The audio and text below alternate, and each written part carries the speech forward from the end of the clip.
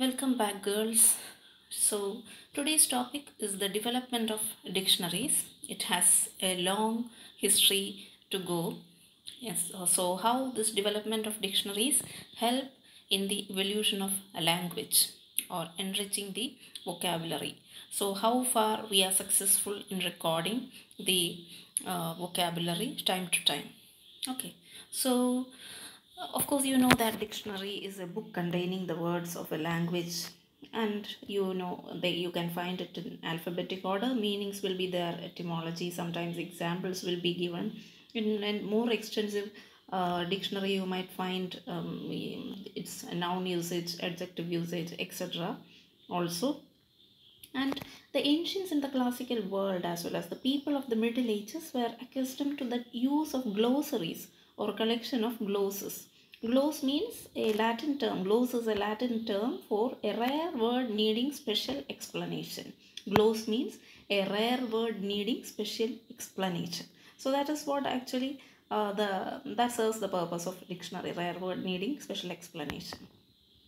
And at the time of Renaissance, of course, you know, there was a boom of knowledge, and there was a high demand for the scholars in the society. There was a need for learning more and more Latin and Greek, and introducing terms to their own language, etc., etc. So many things were happening around. So there before Renaissance, there were actually efforts that has been made in the this mid centuries itself, in the 16, by the mid of 16th century itself, to formulate some kind of dictionary. So I'll just mention the trajectory in a minute, and then we'll move on to the detailed version. So, the first ever attempt to make a dictionary was made by Thomas Cooper in 1565.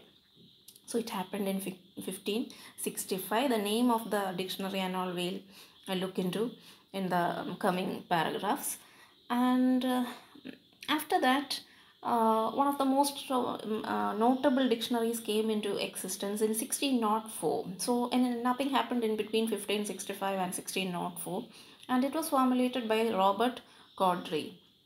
And then you have Edward Phillips' dictionary in 1658, Stephen Skinner's dictionary in 1667, then Francis Junius' dictionary in 1677. So Stephen Skinner's in 1667 and Francis Junius in 1677, John Casey's dictionary in 1708, Nathan Bailey's dictionary in 1730, Samuel Johnson's dictionary, one of the most important dictionaries of the time, in 1755, Charles Richardson's dictionary in 1836. So after 1836, we have got all these things are mentioned in the notes. I was just giving that timeline so that the things will be more clearer to you. And after 1836, there were so many editors, and all these people sit together and compile a dictionary. So we can't mention one person, and one of the notable person in the beginning of 19th century was James Murray. And after that, so many dictionaries like Daniel Jones' dictionary, then Merriam-Webster's dictionary, Noah's dictionary, and all came up, that we'll look into when we discuss. So this is the trajectory in one line. Thomas Cooper, Robert Cowdery, Edward Phillips, Stephen Skinner, Francis Junius, John Casey, Nathan Bailey, Samuel Johnson, Charles Richardson, and James Murray. Now we look into these in detail. The first ever attempt was made by Thomas Cooper, as I mentioned, in 1565, and his dictionary was known as Thesaurus Linguae Romance et Britannica. This contained explanations of a number of difficult and obsolete words. And after that, in 1604, Robert Cowdery published a dictionary named A Table of Alphabetical English Words. It was termed as A Table of Alphabetical English Words, which was the next attempt in lexicography. Lexicography, of course, you know, the process of compiling a dictionary. This was followed by Edward Phillips in 1658, as I mentioned, and the dictionary is termed as New World of English Words. In the next stage of development, Stephen Skinner published Etymology and Linguated Anglicane in 1667. So let us look into what is new with it. The name seems interesting, etymological and linguated Anglicane. In addition to the meanings of the words, this etymology, their etymologies were also, etymology means the origin of your effort to find the origin of the meaning of a particular word, how the word got its own meaning. These etymologies were also given by Skinner because the exact meaning of the word can be better understood by knowing its history before entering the language. We have already discussed how these meanings changed. You have already dealt with the essay of semantics where you understood how the meanings changes throughout these ages. So this history was also given in a nutshell in Stephen Skinner's dictionary. Another etymological dictionary like that of Skinner was published in 1677 by a Dutch scholar named Francis Junius, entitled Etymologicum Anglicanum. Both these dictionaries were in Latin. Now, what happens after this? After this preliminary attempts in lexicography, the first dictionary in the usual sense was published in 1708 by John Kersey. It was entitled Dictionarium Anglo-Britannicum in 1708.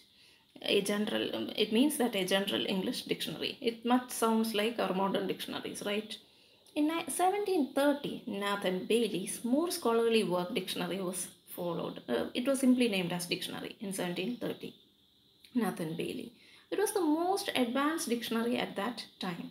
Bailey introduced into the dictionary in the form of illustrations of definitions and meanings by quotations from the best complementary works. Now we look into Samuel Johnson's Dictionary of the English Language, which was published in 1755, which is considered as, this is most important to you because this can be asked for mark question, paragraph question, so please keep note, pay attention, give more attention to Samuel Johnson's dictionary and learn it properly. So it got published in 1755. We find the most unprecedented progress being made in lexicography. This great work soon became accepted as the arbiter of English usage and the standard for English spelling. Of course, you know that what is the speciality of this dictionary? Johnson used to give so many beautiful illustrations, illustrative quotations, phrases, his definitions. So he was kind of enriching the vocabulary. His definitions on the whole are clear, concise, effective and scholarly, because that the spirit of that age is reflected in that the compilation of that dictionary too. Okay, they were clear, concise, effective and scholarly. His definition of oats is food for horses in England and for men in Scotland. So this is kind of pretty, interesting. And cigarette as a roll of tobacco with a spark at one end and a fool at the other are often quoted. You might have heard that. Then it has got a kind of universal acceptance because of the brilliance that is being implied into it, and also the usage and the kind of spelling he used. Though Johnson has begun his great work with the avowed intention of correcting English language, and though he believed that the function of dictionary was one by which the pronunciation should be fixed, he couldn't actually attain all these things, but anyway it has its own importance. He wanted to make language more pure, and but finally he understood that English can't be fixed like that. As I mentioned in the other lectures, English is a stress-based language and not syllable-based, so there is always a limit to fix the meanings as well as fixing the spelling and pronunciation. It is not possible. There are many Englishes and we have to accept it, that he understood. So that's the importance of Dr. Johnson's dictionary. Now the next stage in the, I hope you understood well this about Dr. Johnson's dictionary, and there is no need of going through. Don't forget the year 1755. Then the next stage in the development of dictionaries in English is marked by Charles Richardson's A New Dictionary of English Language, which was published in 1836. In addition to widening the scope of illustrative quotations, Richardson also attempted to indicate the historical uses of words or the meanings which they had in older stages of the language besides their contemporary sense. The Philological Society found in and after that this Charles Richardson, you can see that people or group of people compile this dictionary together. So in 1848 such an effort happened by the Philological Society, and they compiled a new English dictionary on historical principles, or the Oxford English Dictionary. It appeared in volumes over a period of 45 years, having begun in 1883 and completed in 1928. So it took a long time for its compilation, which can be considered as, say, like forefather of this recent the Oxford English Dictionary. There were so many editors, so many authors, so many contributors, and they took a long time, that is from a period of 1883 to 1928, and then they got it published. Its first editor, Sir James Murray, has contributed over half of the work, or that means half of the work means 7,000 pages. Joint editors were Henry Bradley, Sir William Craig, C.T. Onions, etc. Okay. This dictionary occupies 12 large volumes and comprises more than 15,000 pages. And the total number of words in it are 4,14,825 and illustrated through such 1 lakh above quotations. So this is a kind of greatest achievement at that time. It was considered as a great achievement in the field of lexicography, and it has that importance in the semantic development of every English word known to have been used since 12th century. This dictionary has the whole history of semantic development of every English word. That's why it took such a long time for the compilation.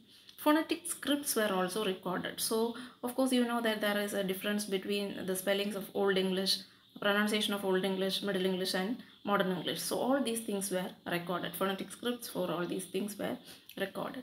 It has also included all technical scientific terms. Of course, it got completed in the beginning of 20th century. That means they can easily include all the technical and scientific terms which have emerged in the 18th and 19th centuries. We talked about those things while we discussed word formation, which are more widely used in this enriching the vocabulary.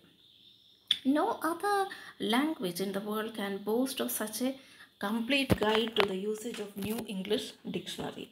The first supplement to the dictionary was published in 1933 in the same year with the title The Oxford English Dictionary. There were different kinds of dictionaries coming up by that time. A transatlantic supplement to this was a Dictionary of American English on Historical Principles, produced by Sir William Craig and James R. Hulbert in 1944. So, for ordinary working purpose, it is the American, earlier it is the American version of dictionary. For ordinary working purpose, the material of the Oxford Dictionary has been summarized into the 2 volumes, that is the shorter Oxford English Dictionary.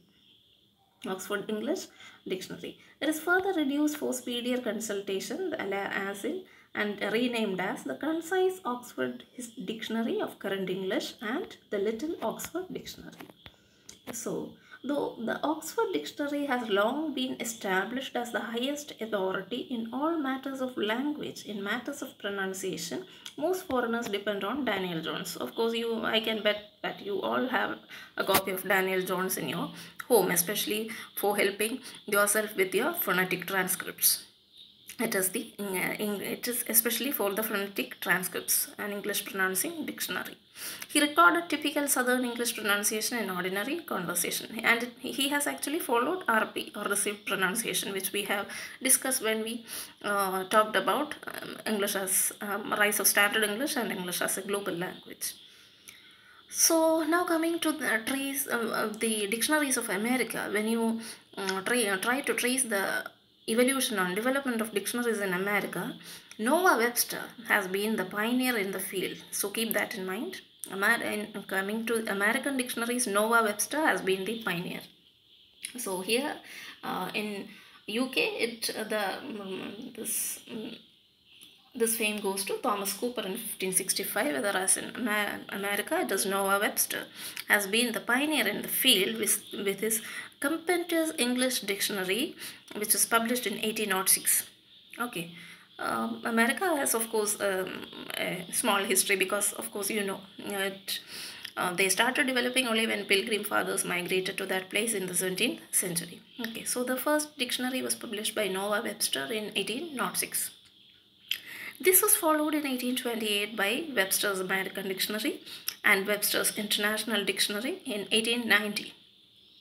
So please keep in mind Noah Webster, then Webster's American Dictionary in 1828, then Webster's International Dictionary in 1890. This in turn was followed by Webster's New International Dictionary in 1909 and its second edition in 1934. Webster's third New International Dictionary was published in 1961. So you have a little bit of history of the dictionaries in America, starting from Noah Webster to this Webster's third International Dictionary, which was published in 1961.